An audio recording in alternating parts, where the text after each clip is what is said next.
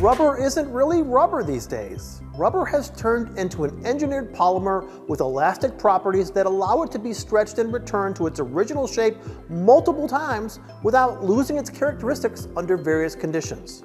These materials are built at the molecular level and have the ability to withstand higher temperatures and the forces of the cooling or belt drive systems.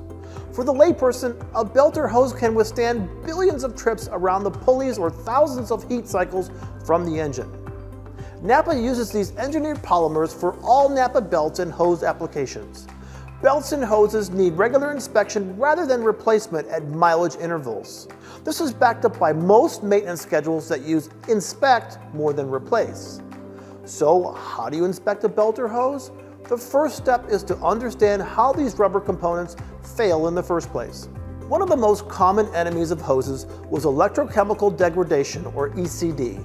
Modern hoses have improved polymers and layers that resist ECD. Today, what can age a hose is often external and is the byproduct of the tight packaging and harsh conditions under the hood. Even on larger pickups and SUVs, hoses are subjected to higher underhood temperatures to increase the thermal and aerodynamic efficiency of the engine. These conditions can cause heat aging, impulse fatigue, ozone cracking, compression set, and oil contamination swell. The close confines also increase the chances of mechanical damage if the hose runs close to a belt, transmission linkage, or exhaust manifold. Inspecting hoses takes a keen eye.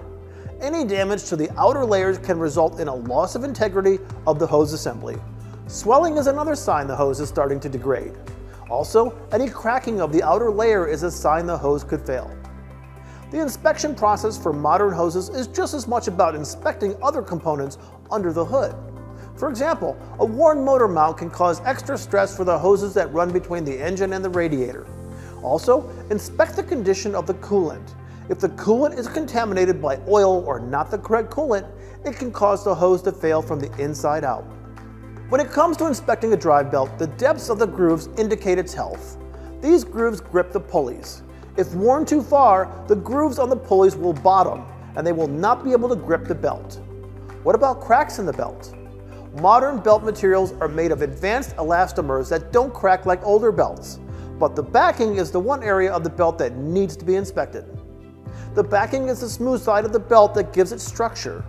The materials used to make the belt are aramid or Kevlar fibers that are very strong yet flexible. When this structure is damaged, it could cause the belt to fail in the area of the defect or damage.